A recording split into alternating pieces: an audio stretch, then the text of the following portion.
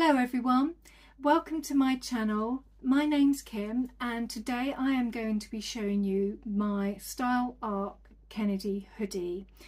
Now some of you that already follow me will know that I've already made one of these, and I made it from some fabric that was already in my stash. So I made it from some jersey knit. It wasn't really the correct fabric to use, but it was a great opportunity for me to test out the pattern, to see how the sweatshirt actually fits, and also go through Style Arc's instructions. Their instructions are very limited, so it's always it can always be a little bit difficult. It really makes you have to think about each step of the process of making a Style Arc pattern up, but I learnt a lot from it. And I also knew that I would make the Style Arc Kennedy hoodie again, but I would make some changes. So effectively this hoodie that I've made has incorporated those changes that I have made, and I will talk through those during this video. So to start with, I bought some sweatshirt fabric from a company called myfabrics.co.uk, and I bought a few. So I bought some orange, the floral vine, and some pink. So this sweatshirt is primarily made up of the orange and the floral vine.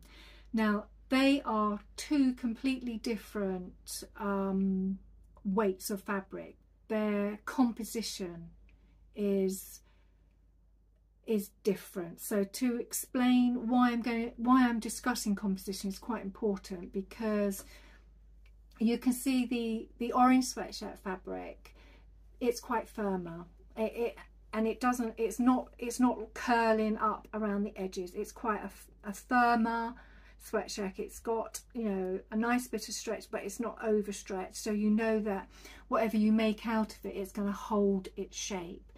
The composition of this fabric is 65% cotton and 35% polyester.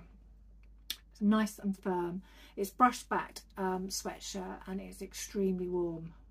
It's extremely warm. And the accent fabric that I use for the sweatshirt is this floral vine sweatshirt, and you can see straight away by holding this up, it just curls. So it's not as firm, but it is great to use as an accent. And the composition of this fabric is 95% cotton and just 5% polyester. And you can see that this has got quite a bit of stretch, but also because of the cotton content, the stretch has a very good recovery to it. So you know that that's going to pass the test of time. So it's got a nice stretch to it, but you know it recovers well. And the two fabrics have worked really well together with this hoodie. So that's the composition bit. And I ordered the fabrics that I ordered. So I ordered the orange fabric, and I ordered 2 meters of that, and I used about 1.25 meters for this hoodie, and I still have 3/4 left. So I have plans to do something with this, and I have been looking, so I'll cover that on a video once I've done that. And the floral vine, I only ordered 1.5 meters of that, and I still have quite a bit of this left. So I've also been looking at what I can make up with the remainder of this, but these will go back into my stash until I get to that. Now I'm going to talk about the actual hoodie now, and any changes that I made in this hoodie from the first one and why I made them. I still got the hood on the back, and I wanted to do that because I really wanted to show off the two different fabrics so that they would work well together. And I made it primarily in the orange fabric because the orange sweatshirt fabric is firmer, and I think it works better with the floral vine just sitting basically on top of it, showing off some of the design features. I think if you did it the other way, this floral vine fabric would not have been able to hold the weight of the orange sweatshirt, because it's just too heavy. I mean, you could if you wanted, you could interface this with stretchy interfacing to bring it up to the same sort of structure as this if you wanted. So it's not impossible, but you can do it. So I'm going to stand up so you can see the sweatshirt, and I've accompanied it with my lovely blouse that I made a few weeks ago, and this is the S9231, and I just thought it would look nice with this. I've got a bit of an orange theme going on at the moment. I'm a bit orange obsessed. So I'm going to stand up and I'm going to work through all of the different features and things that I have changed about this hoodie. Okay. So here you can see she has her hood on the back.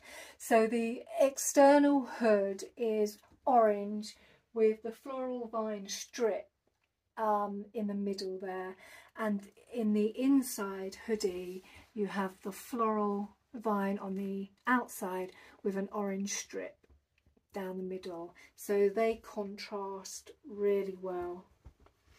Then most of the rest of the hoodie is orange, so all the back is orange, the top part here is orange, plus the bottom half is orange. So I've accented it with the front tabs in the floral vine, the pocket flap in the floral vine, and also the kangaroo pouch in the floral vine, and they all work really well together. Instead of putting cuffs onto the sweatshirt, I bought some ribbon also from myfabrics.co.uk, and this ribbon has worked so well with this fabric. You can see it matches the orange beautifully, and also this lovely coral colour here just matches the floral vine. So I couldn't have picked a better ribbon, and it just works really well. So I swapped the cuff and the waistband that was in the original hoodie out for the ribbon, and I really like it. And one of the design features was the cuff, and it had a presser stud. So I put the ribbon on, and I also shortened the sleeves a little bit, and I really like the sleeve length. It works for me. I don't like my sleeves right over my hands, and it works really well in the hoodie. Okay. And I bought some lovely cord from a company called Neo Trims, and this cord is quite long, and I like it at the moment, but I will see how I fare with it after a while and whether I want to shorten it. And if I do, I can shorten it. So I'll just take it out of the channel and shorten it.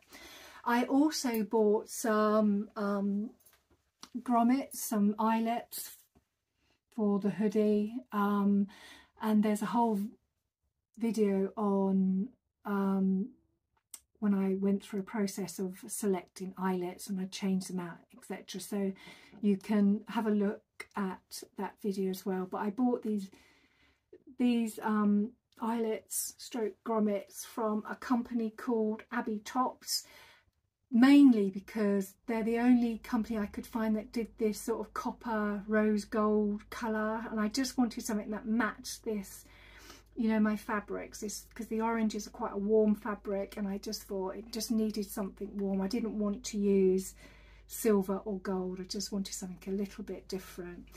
And the same goes for the presser studs on the front, also from Abbey Tops, and they're this beautiful copper colour, and they work really well. And I put those on using my green press and the die set that I bought from the trimmings company. So changes that I made to this top were obviously the cuffs and the waistband, and just very quickly, instead of putting 3 presser studs on the front, I put 4. So I put 4. So when you watch the video on how I make this, you'll see how, by the way I interfaced it, you can put as many as you want. So you can watch that when it gets edited and put up in the next couple of days. The reason why I wanted to make this hoodie again is because I really enjoyed wearing my white star and grey Kennedy, and I just knew that I could make some improvements to how it was sewn together. And the one thing that really bothered me was this area here. So this area here, when I originally made it, there were 15 layers combined of fabric and interfacing, and it was just extremely bulky, and I personally didn't think that you needed to have all of that interfacing. So in this sweatshirt, what I've done is I've reduced that bulk down to 9 layers. So I've removed effectively 6 layers of interfacing because they're just not needed. You don't need them. So one of the main areas that I worked on was the pocket flap. So this pocket flap here, in the instructions, it is double fabric, and it's also interface double as well. So you ended up with 4 layers of fabric and interfacing that went into this top part here. So all I've done is I've just done 1 layer of fabric, and I have put interfacing just around the edges, and I've turned it over. Well, I've overlocked, turned it over and stitched, and it still gives you the exact same effect but with no bulk. So it works really well. And also the front tabs, which were double interfaced, I only interfaced those once. I didn't feel that these front tabs needed so much interfacing, because I wanted to try and keep this area soft and fluid, so it moved with the orange fabric. It wasn't too stiff that it looked like it was too stiff. So I'm really pleased with this hoodie. Yeah, I'm just really pleased with it. It's extremely warm, and I like the fact that I have this beautiful ribbon, and it goes really well. And I would still make another one. I did buy some more fabric from myfabrics.co.uk, and I would definitely make another hoodie, but I think at the moment I will try to find a pattern where I can use up the rest of my sort of remnants from these fabrics, because there's still quite a bit here, and I have found a pattern in one of the Birder magazines that I have, so I might have a go at that. So just watch this space, because I'm sure that will appear at some time. So today I'm not going to cover anything else like purchases or anything else that I'm working on. I just wanted to really concentrate on this hoodie, because in the next couple of days I will release the tutorial which shows me making it, and hopefully it will inspire some of you to have a go at making it. It's a really it comes together really well, and the only thing I would say, just choose your fabric wisely, because you need to make sure that if you're using a firmer fabric, that's your primary fabric that all of the accent fabric sits on. You could not, using these 2 fabrics, do it the other way around, because this fabric would just be too heavy for the pocket. So yeah, have a go. I hope I've inspired you, and I think that's it for today. So if you've enjoyed the video, please give it a thumbs up. Better still, subscribe, and I will see you all in 2024. This is not, I made this in 2023, so this is not my first make of 2024.